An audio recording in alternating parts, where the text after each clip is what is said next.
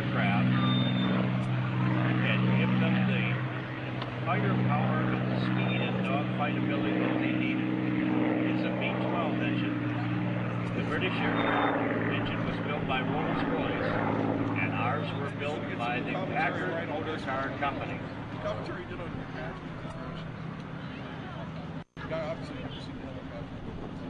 It's grading from script and then long script.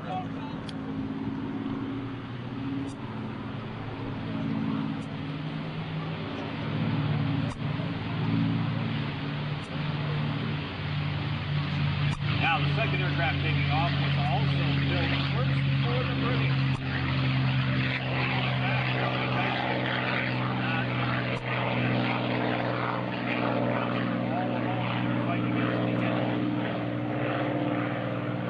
And they were fighting that battle against the onslaught of German fighters and bombers,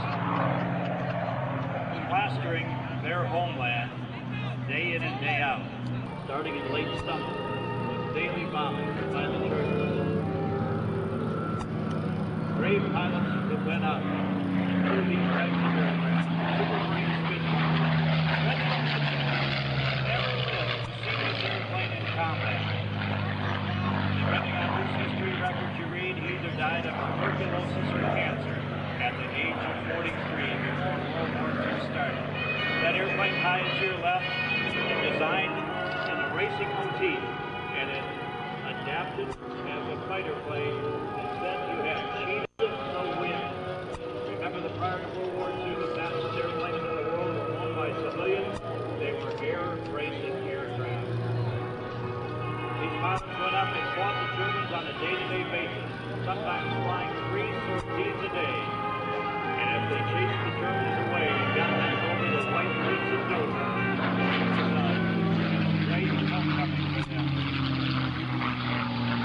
The airplane that just passed in front of you was ordered by the British purchasing agency well before the U.S. got into the war to augment the Supermarine Spitfire. Part of the success was the elliptical wing and the very clean fuselage that cheated the wind, along with that superior Rolls-Royce V12 engine. That gave it the speed and maneuverability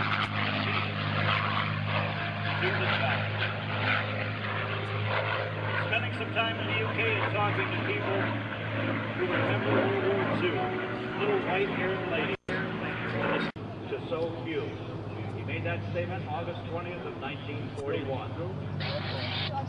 Joining the Spitfire in the air was the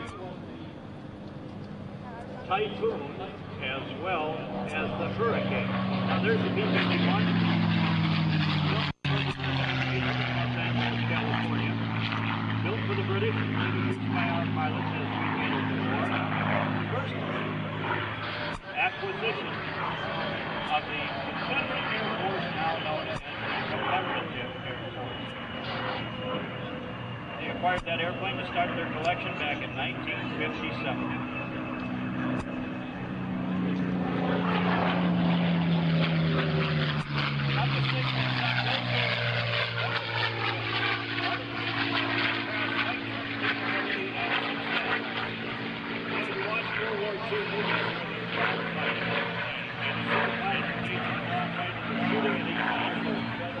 Of the greatest aircraft, according to historians of World War II, the Supermarine Spitfire and the North American P-51 Mustang. Of the American-built aircraft, the one closest to us has been said by many to be the best all-around fighter of World War II.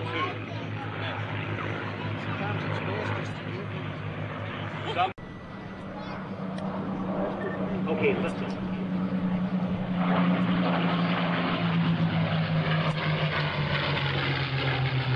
Close your eyes and know that that was the sound of a Rolls-Royce engine.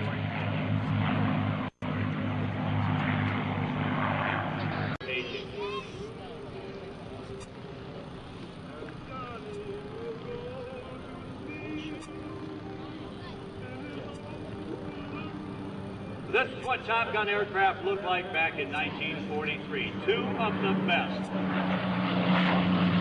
As evidenced by their hundreds in combat,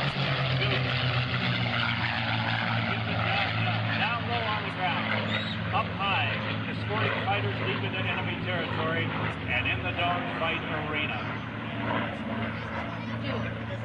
The Supermarine Spitfire and the P-51D Mustang.